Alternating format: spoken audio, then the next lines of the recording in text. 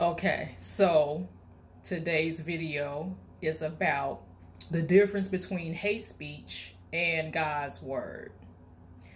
The Oxford Dictionary describes hate speech as abusive or threatening speech or writing that expresses prejudice against a particular group, especially on the basis of race, religion, or sexual orientation.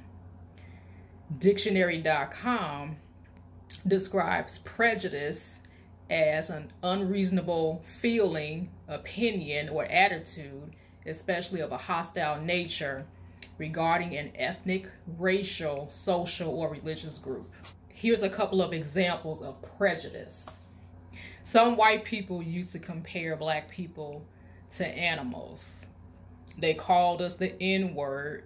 They basically implied and stated outright that we were less than them, we were not smart, we were ignorant, etc., you name it. There was no logical reason for this other than their own hate and fear of somebody that didn't look like them. And also because of what their parents taught them, that racism, hatred is passed down from generation to generation. Another example of prejudice occurred when American Muslims experienced racism after 9/11. People began to look at them and assume that just because they wear a turban or wear a hijab, they just automatically assumed that they were terrorists, and they would call them terrorists. They would call them Taliban. They would spit on them. They would do all sorts of things to them just because of how they looked. Those would be examples of treating someone unfairly or using hate speech towards someone because of how they look or how they dress. It's interesting to see how Christian content creators, pastors, etc., are being silenced online because they're sharing the gospel, they're sharing their faith. Is being referred to as hate speech, which doesn't make any sense. And usually when it's being referred to as hate speech, it's because they're talking about transgender people and gay people. The word of God is not hate speech. Telling someone about their sin and just trying to warn them of the consequences is not hate speech. Now, saying things like all homosexuals, all gay people should die, that would be hate speech. That's definitely wrong. No one should say that. You may even have some so-called Christians that will say things like that, but that's not right. We should not say things like that.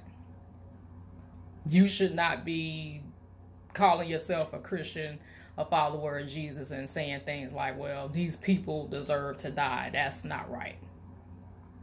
Or sometimes people will use the F word to refer to gay people or other types of words. That would be hate speech.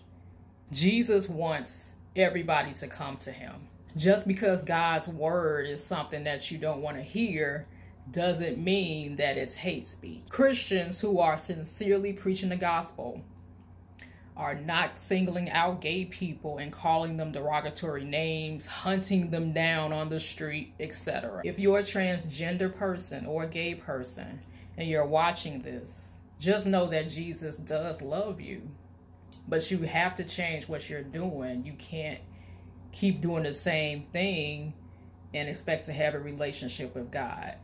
You have to repent and turn away from what you're doing. And Jesus can help you do that.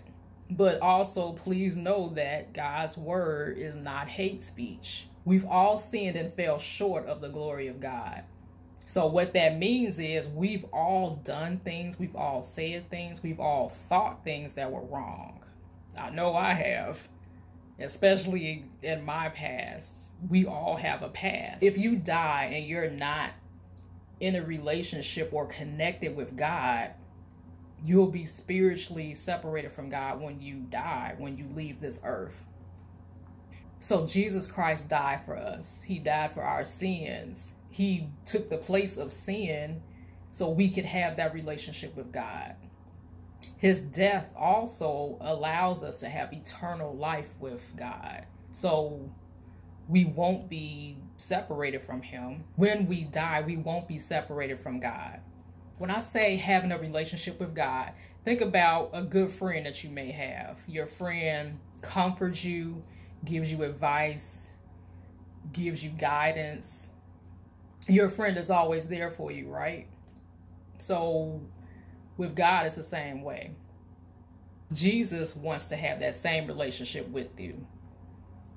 People won't always be there for you. Sometimes people can be flaky. Sometimes people can change. Sometimes people may give you the wrong advice, or they may not say what needs to be said. They may actually end up enabling you. Sometimes people are afraid to tell you the truth, even if they are your friend. But Jesus, he will always be there for you. You can't save yourself. You can't earn your salvation, but Jesus already took care of that for you. Invite Jesus into your life today. Get to know him, and he'll help you change. Also, it's great to have him in your life because he can guide you through so many things. He can help you during difficult times. Sometimes people are not always able to help us.